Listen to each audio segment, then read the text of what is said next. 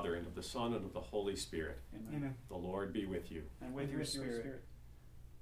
Well, today is the fourth Sunday of Lent, Laetare Sunday, from the word for rejoice. For many of us, this may seem like a funny day to rejoice. There doesn't seem to be a whole lot to celebrate in the world around us. But perhaps this comes at the fitting time. After all, Laetare Sunday marks the halfway point of Lent, where even though we're still in this penitential season, we can see the end in sight. We can see the resurrection that we long for in the distance. And so hopefully this gives all of us hope that as our Lent has become probably a lot different than we expected and has involved a sort of penitence that none of us bargained for, that there is still hope, and we can look towards the future with hope, even though we still have quite a bit of Lent left to go.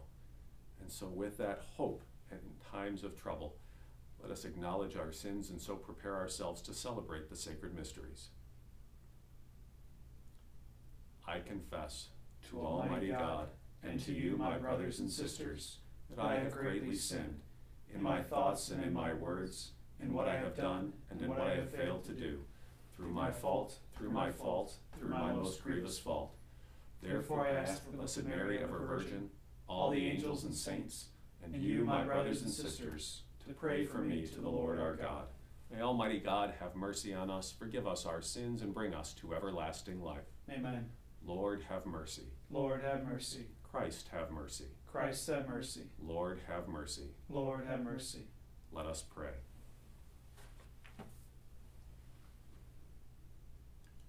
O God, who through your word reconcile the human race to yourself in a wonderful way, grant, we pray, that with prompt devotion and eager faith, the Christian people may hasten toward the solemn celebrations to come. Through our Lord Jesus Christ, your Son, who lives and reigns with you in the unity of the Holy Spirit, one God, forever and ever. Amen.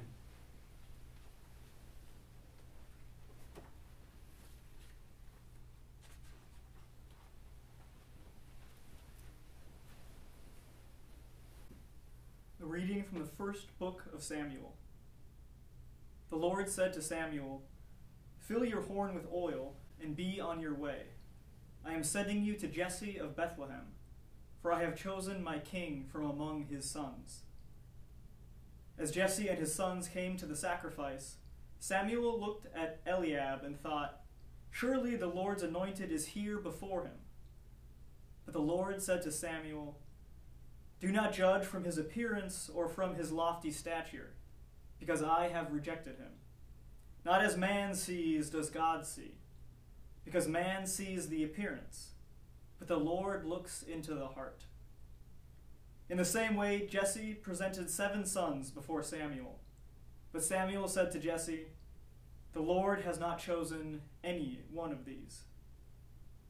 Then Samuel asked Jesse, "Are these all the sons you have?" Jesse replied, "There is still the youngest, who is tending the sheep." Samuel said to Jesse, "Send for him. We will not begin the sacrificial banquet until he arrives here." Jesse sent and had the young man brought to them. He was ruddy, a youth handsome to behold, and making a splendid appearance. The Lord said, "There, anoint him, for this is the one." Then Samuel, with the horn of oil in his hand, anointed David in the presence of his brothers. And from that day on, the Spirit of the Lord rushed upon David. The word of the Lord. Thanks be to God.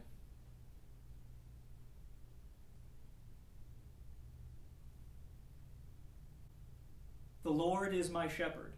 There is nothing I shall want. The Lord is my shepherd. There is nothing I shall want. The Lord is my shepherd. I shall not want. In verdant pastures he gives me repose. Beside restful waters he leads me. He refreshes my soul. The Lord is my shepherd. There is nothing I shall want. He guides me in right paths for his name's sake. Even though I walk in the dark valley, I fear no evil, for you are at my side, with your rod and your staff that give me courage. The Lord is my shepherd. There is nothing I shall want. You spread the table before me in the sight of my foes. You anoint my head with oil, my cup overflows. The Lord is my shepherd, there is nothing I shall want. Only goodness and kindness follow me all the days of my life. I shall dwell in the house of the Lord for years to come. The Lord is my shepherd, there is nothing I shall want.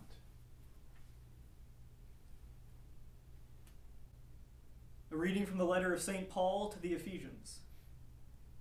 Brothers and sisters, you were once darkness, but now you are light in the Lord. Live as children of light, for light produces every kind of goodness and righteousness and truth. Try to learn what is pleasing to the Lord. Take no part in the fruitless works of darkness. Rather, expose them, for it is shameful even to mention the things done by them in secret. But everything exposed by the light becomes visible, for everything that becomes visible is light. Therefore it says, "Awake, O sleeper, and arise from the dead, and Christ will give you light." The word of the Lord. Thanks be to God.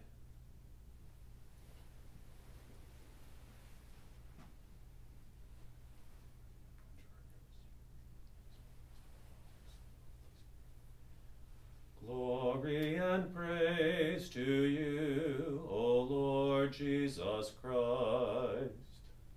Glory and praise to you, O Lord Jesus Christ.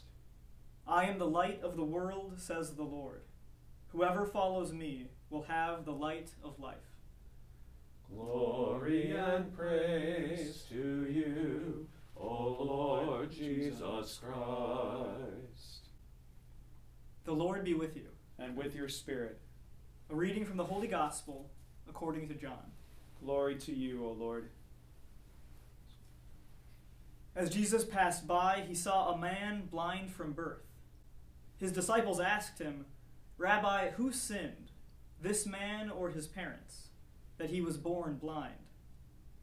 Jesus answered, "Neither he nor his parents sinned. It is so the works of God might be made visible through him. We have to do the works of the one who sent me while it is day. Night is coming when no one can work. While I am in the world, I am the light of the world."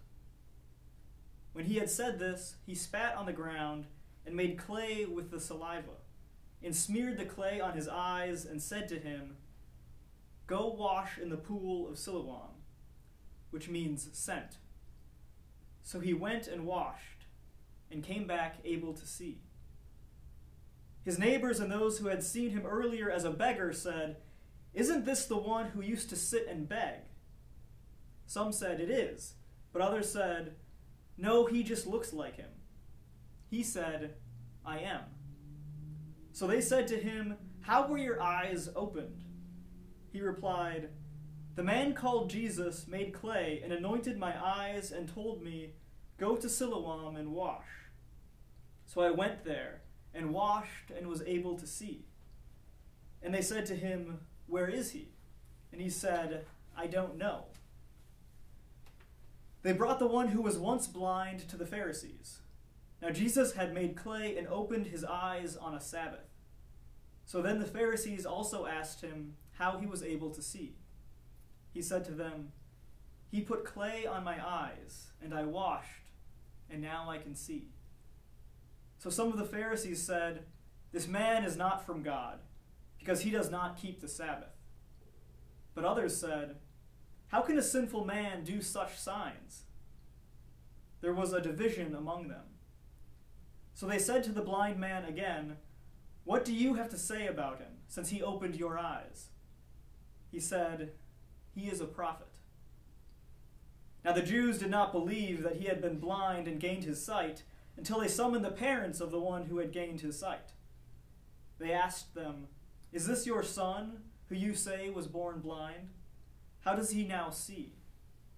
His parents answered and said, "We know that this is our son and that he was born blind. We do not know how he sees now, nor do we know who opened his eyes. Ask him, he is of age. He can speak for himself." His parents said this because they were afraid of the Jews. For the Jews had already agreed that if anyone acknowledged him as the Christ, he would be expelled from the synagogue. For this reason, his parents said, "He is of age, question him." So a second time they called the man who had been blind and said to him, "Give God the praise. We know that this man is a sinner." He replied, "If he is a sinner, I do not know. One thing I do know is that I was blind and now I see." So they said to him, "What did he do to you? How did he open your eyes?" He answered them, "I told you already and you did not listen. Why do you want to hear it again? Do you want to become his disciples too?" They ridiculed him and said, "You are that man's disciple. We are disciples of Moses. We know that God spoke to Moses, but we do not know where this one is from." The man answered and said to them, "That is what is so amazing, that you do not know where he is from, yet he opened my eyes. We know that God does not listen to sinners, but if one is devout and does his will, he listens to him. It is unheard of that anyone ever opened the eyes of a blind person before. But if this man were not from God, he would not be able to do anything." They answered and said to him, "You were born totally in sin, and you are trying to teach us?" Then they threw him out. When Jesus heard that they had thrown him out, he found him and said, "Do you believe in the Son of Man?" He answered and said, "Who is he, sir, that I may believe in him?" Jesus said to him, "You have seen him, and the one speaking with you is he." He said, "I do believe, Lord," and he worshipped him. Then Jesus said, "I came into this world for judgment, so that those who do not see might see, and those who do see might become blind." Some of the Pharisees who were with him heard this and said to him, "Surely we are not also blind, are we?" Jesus said to them, "If you were blind, you would have no sin. But now you are saying, 'We see,' so your sin remains." The Gospel of the Lord. Praise to you, Lord Jesus Christ.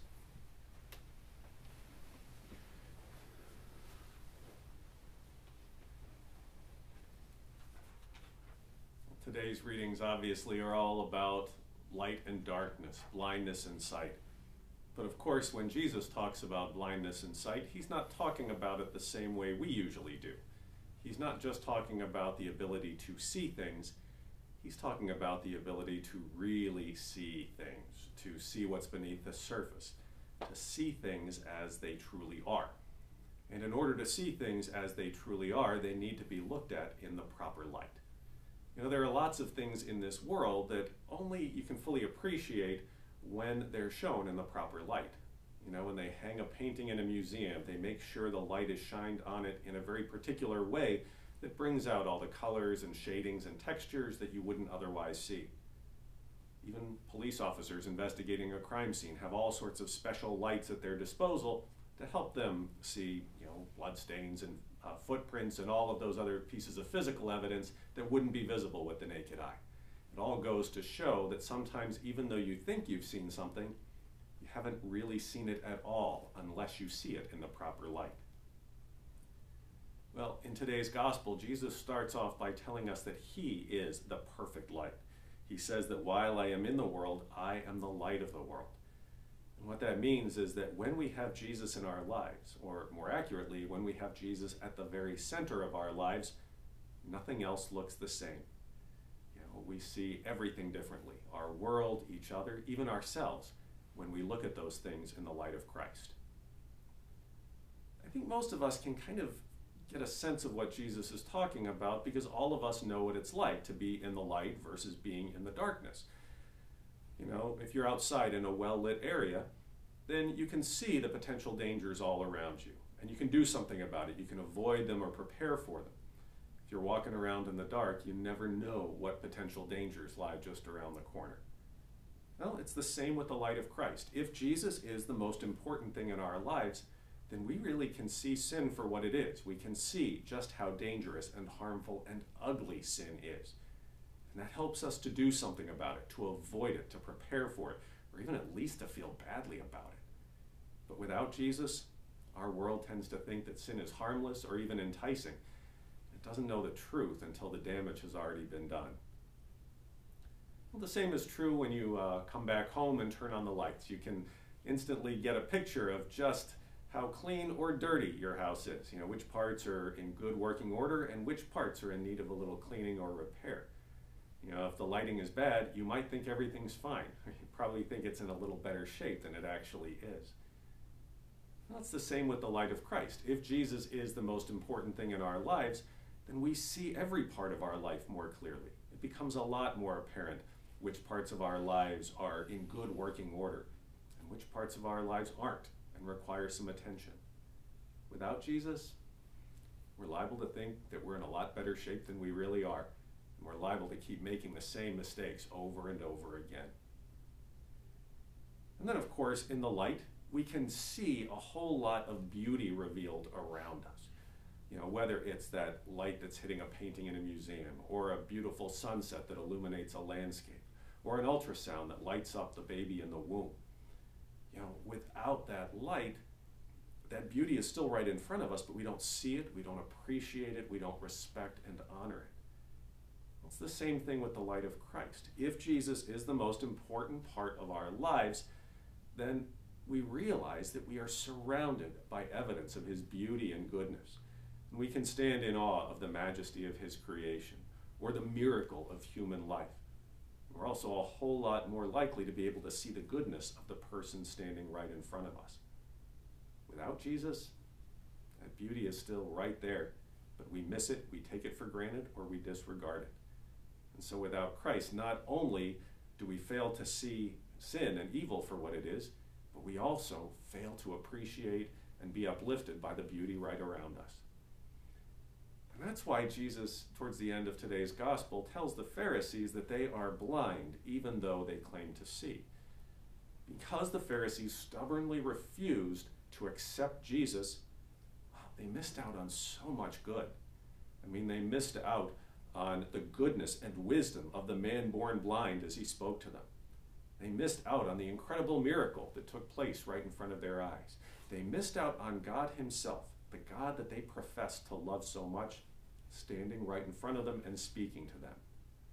And so it's no coincidence that at the end of the gospel, the only person who is filled with joy and peace and a sense of purpose and hope for the future isn't one of the Pharisees who was ambitious and well-respected and powerful. No, it was the man born blind, the poor, humble man who trusted completely in Jesus. We would be wise to learn from his example, because when we look around the world, there are plenty of reasons to despair, especially at this point in the life of our world. There are plenty of reasons to look around and throw up our hands and feel hopeless. And certainly we have a lot of problems to deal with.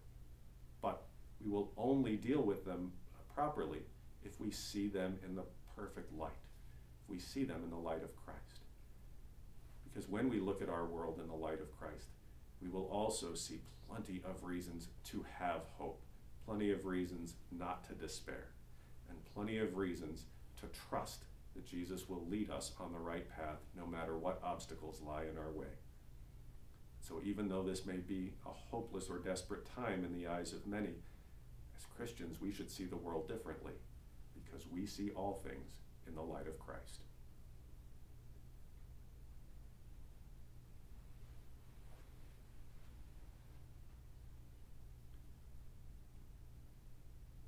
I believe in one God, the Father Almighty, maker of heaven and earth, of all things visible and invisible. I believe in one Lord Jesus Christ, the only begotten Son of God, born of the Father before all ages, God from God, light from light, true God from true God, begotten not made, consubstantial with the Father. Through him all things were made.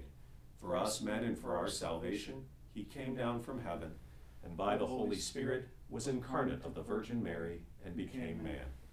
For our sake he was crucified under Pontius Pilate. He suffered death and was buried. and rose again on the third day in accordance with the Scriptures. He ascended into heaven and is seated at the right hand of the Father. He will come again in glory to judge the living and the dead, and his kingdom will have no end. I believe in the Holy Spirit, the Lord, the giver of life, who proceeds from the Father and the Son, who with the Father and the Son is adored and glorified, who has spoken through the prophets. I believe in one holy Catholic and Apostolic Church. I confess one baptism for the forgiveness of sins, and I look forward to the resurrection of the dead and the life of the world to come. Amen. And now in faith let us offer these prayers to the mercy of our loving Father. For the Church, may God help us to remain faithful to all his commandments and grow in the fullness of truth and charity. Let us pray to the Lord. Lord, hear our prayer. For elected officials, may God give them and grant them fortitude in their decision-making and wisdom in their laws. Let us pray to the Lord. Lord, hear our prayer. For those who suffer in mind, body, or spirit, especially due to the coronavirus, may the healing power of Jesus come upon them and bring them comfort and peace. Let us pray to the Lord. Lord, hear our prayer. For those for whom this crisis is a financial burden, let us pray to the Lord. Lord, hear our prayer. For all those gathered today in prayer, especially those unable to attend Mass, may the Holy Spirit increase in us a spirit of conversion and openness to his work in our lives. Let us pray to the Lord. Lord, hear our prayer. For those who have died, may they, through the mercy of God, rest in the fullness of peace. Let us pray to the Lord. Lord, hear our prayer. And for all the parishioners of Christ the King, for whom this Mass is offered, let us pray to the Lord. Lord, hear our prayer. Heavenly Father, we ask you to hear these prayers we've just offered out loud, and those that each one of us holds in the silence of our hearts. Answer them according to your holy will, for we make them through Christ our Lord. Amen.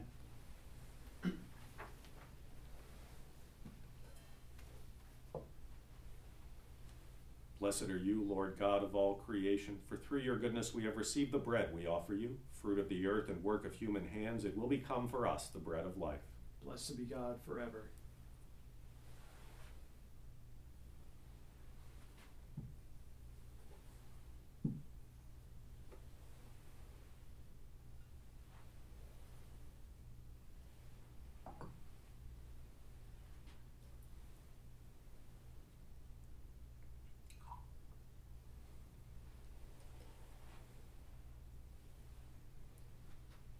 Blessed are you, Lord God of all creation, for through your goodness we have received the wine we offer you. Fruit of the vine and work of human hands, it will become our spiritual drink. Blessed be God forever.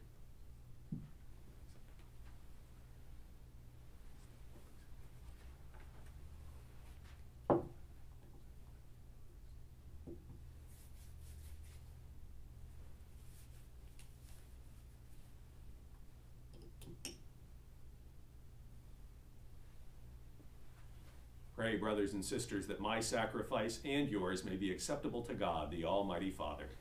May the Lord accept the sacrifice at your hands for the praise and glory of his name, for our good and the good of all his holy church. We place before you with joy these offerings which bring eternal remedy, O Lord, praying that we may both faithfully revere them and present them to you as is fitting for the salvation of the world, through Christ our Lord. Amen.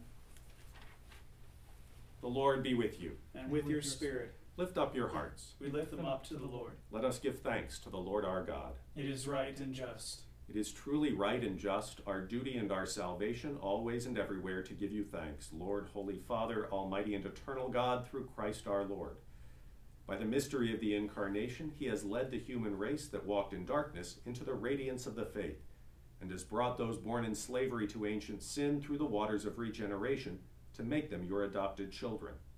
Therefore, all creatures of heaven and earth sing a new song in adoration, and we, with all the host of angels, cry out and without end acclaim. Holy, holy, holy Lord, God of hosts, heaven and earth are full of your glory. Hosanna in the highest. Blessed is he who comes in the name of the Lord. Hosanna in the highest. You are indeed holy, O Lord, and from the world's beginning are ceaselessly at work, so that the human race may become holy just as you yourself are holy. Look, we pray, upon your people's offerings, and pour out on them the power of your Spirit, that they may become the body and blood of your beloved Son, Jesus Christ, in whom we too are your sons and daughters. Indeed, though we once were lost and could not approach you, you loved us with the greatest love. For your Son, who alone is just, handed himself over to death, and did not disdain to be nailed for our sake to the wood of the cross.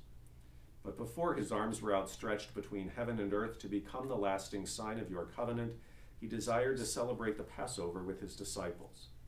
As he ate with them, he took bread, and giving you thanks, he said the blessing, broke the bread, and gave it to them, saying, "Take this, all of you, and eat of it, for this is my body, which will be given up for you."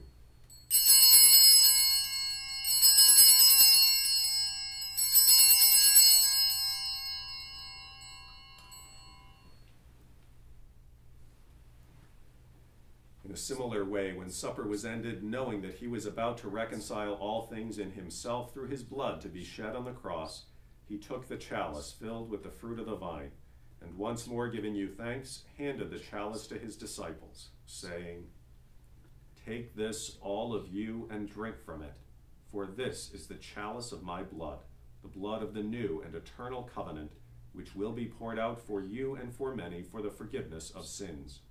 Do this in memory of me."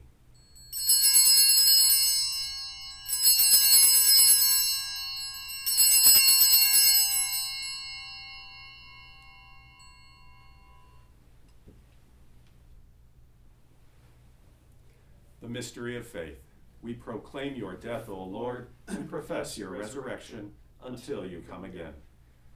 Therefore, as we celebrate the memorial of your Son, Jesus Christ, who is our Passover and our surest peace, we celebrate his death and resurrection from the dead, and looking forward to his blessed coming, we offer you, who are our faithful and merciful God, this sacrificial victim who reconciles to you the human race. Look kindly, most compassionate Father, on those you unite to yourself by the sacrifice of your Son, and grant that by the power of the Holy Spirit, as they partake of this one bread and one chalice, they may be gathered into one body in Christ, who heals every division.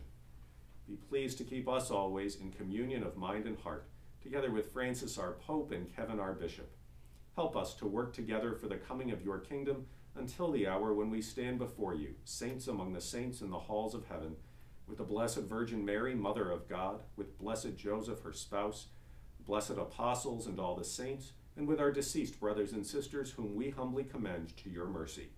Then, freed at last from the wound of corruption, and made fully into a new creation, we shall sing to you with gladness the thanksgiving of Christ, who lives for all eternity. Through him, and with him, and in him, O God, Almighty Father, in the unity of the Holy Spirit, all glory and honor is yours forever and ever. Amen. The Savior's command, informed by divine teaching, we dare to say, Our Father, who art in heaven, hallowed be thy name. Thy kingdom come, thy will be done, on earth as it is in heaven.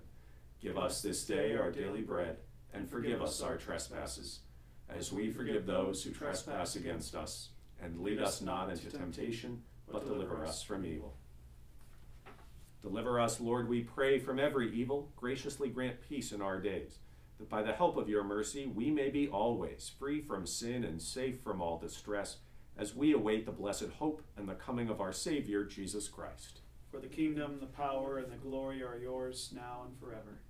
Lord Jesus Christ, who said to your apostles, Peace I leave you, my peace I give you, look not on our sins, but on the faith of your church, and graciously grant her peace and unity in accordance with your will, who live and reign forever and ever. Amen. The peace of the Lord be with you always. And with your spirit. A sign of peace to all of you who are watching us at home. God bless you all. Lamb of God, you take away the sins of the world, have mercy on us. Lamb of God, you take away the sins of the world, have mercy on us. Lamb of God, you take away the sins of the world, grant us peace.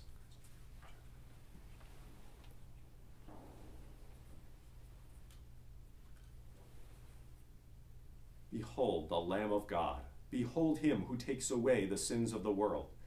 Blessed are those called to the supper of the Lamb. Lord, I am not worthy that you should enter under my roof, but only say the word, and my soul shall be healed.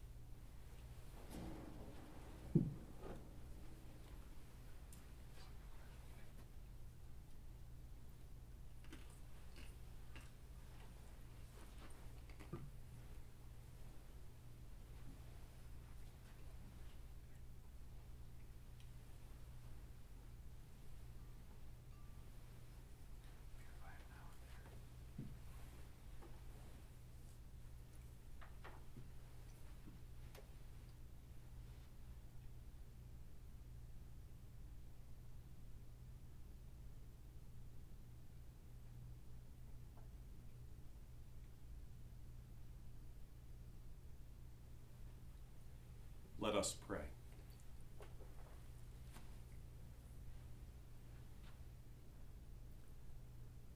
O God, who enlighten everyone who comes into this world, illuminate our hearts, we pray, with the splendor of your grace, that we may always ponder what is worthy and pleasing to your majesty, and love you in all sincerity, through Christ our Lord. Amen. Just want to take a moment to thank all of you for joining in the celebration of this Mass. We know that as part of a universal church, one mystical body united in Christ the head, that even though we are not physically together, we are joined together in a very real way in prayer.